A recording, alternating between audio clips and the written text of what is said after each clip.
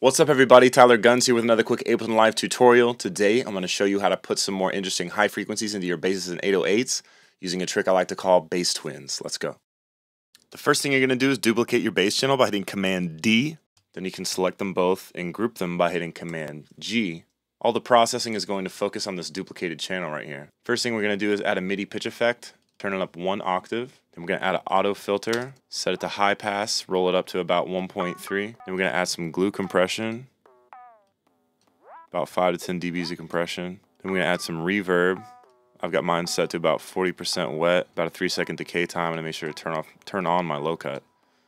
And then last but not least, I add a little CLA effects, just a little bit of drive distortion and a small amount of canyon reverb. And then you can kind of turn them both on and mix them in together to get the desired effects. Maybe add a little extra compression on the bus.